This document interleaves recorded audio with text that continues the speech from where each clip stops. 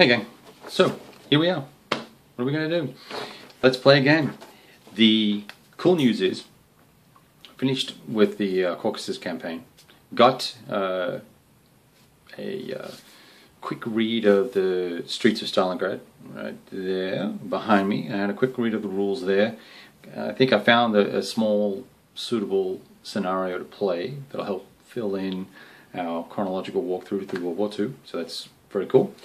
Have right here, right there, Tunisia set up for, or Tunisia. Depends on how you want to say it, and I'm in two minds about that. I got my little American brain over here saying it one way, and I got my little Australian brain over here saying another way, and I've got my little, what would the cognoscenti say, brain going as well. And I think, well, that is ready to go. In fact, we have rolled for supply. Well, we haven't actually rolled for supply because you don't need to. We have an unlimited supply dump in Algiers, and you just ship that sucker across. So we're doing that, and we're kicking off the scenario actually at the latter end, at the Kasserine Pass kind of stage of the war of this campaign. So it's actually February 43. So I'm kind of cheating just a smidge. We missed kind of the November preamble and all that sort of business, so I feel tiny a little bit bad about that, but not a whole lot bad about it. Lots of mud in that scenario, and I just didn't want to deal with the mud. Is that bad? I think that's bad, but whatever. Let's imagine that we did that, and we'll just move on. Okay. So one of the things I do want to talk about with this game is there's a fair amount of thought, as usual, that goes into these titles. You know, there's the, and from a gameplay perspective, I'm talking about. You know, what are you trying to achieve with these things? It's very easy to sit down and go, okay, here's the game objectives and the victory conditions, and then play to victory from that perspective. We can certainly do that, and you know, we will do that. But after a recent experience with another OCS title that was slightly more competitive, it really showed me that you could do some very ahistorical, unnatural things in the game, and that can, you know, can kind of spoil the experience for one or both players. So with that in mind, I've got, you know, for this particular scenario, we have logistical trains to consider. We've got to make sure that the supply that's coming in either via rail or via port by shipping is going to be able to get where it needs to be. We have a fairly limited number of trucks for the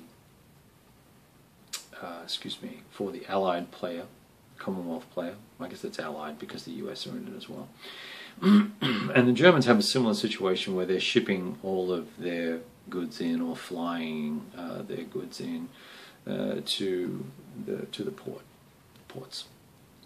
So they're going to have to be careful about how they manage that and how they use their headquarters to throw supply forward into the combat line. So when we look at this, we want to look at, you know, what are we in an overextended position? Are we in a threatened position? Are we defensive or offensive? Depending on which scenario we're playing in, or which side we're playing in. For the Allies here, what we're really trying to achieve in this situation is we're somewhat overextended. So we've got a situation where on our southern flank, the U.S. forces are pushed forward. The Germans have retreated back with the 10th and 21st Panzer divisions have kind of retreated, and the Americans have kind of gushed forward a little bit. So their first order of business is going to be preventing the damage that can potentially be caused in the southern flank by the Axis player. And then up in the north, they've got to continue their progression towards the victory conditions, which is capturing the port of Tunis and the port of Bizerte. So we want to work out how we're going to do that best, and how much supply we're going to need to get into that area. There's a lot of forces there, there's a lot of air there, so the defenses are going to be fairly heavy. There's no hedgehogs or anything like that in the south. So for the Allies there, they've got quite a bit of work to do to manage a very consistent stream of supply going into that area. probably take advantage of some artillery by the looks of it. There's lots of arty floating around. So building up some stores to do that. And then finding those 1 or 2 weak points to crack through in these little narrow valleys that lead to both of these towns, and then there's kind of an open plain area. In the south, there's a significant force, Montgomery's force coming in, and that's going to come in at some point, and we're going to need to manage time and use that in the southern part of the field to make sure we tie up enough of the Axis forces in the south, and they're actually south of the Kasserine, down near, there goes my phone again. I had a meeting cancelled, that's why I'm making this video, because I have to spare 45 minutes, and the phone's beeping. So, we've got to manage the south, for both sides. I'll leave it at that.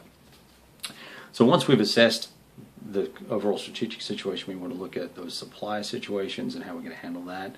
All the other notes I made here, and then really determine where the opposition's supply weaknesses might be. It's one of the things I like to do is look at choke points where if I press on the defense or the offense, can I puncture or interfere with the supply lines with the enemy, mess up their trace supply, things like that.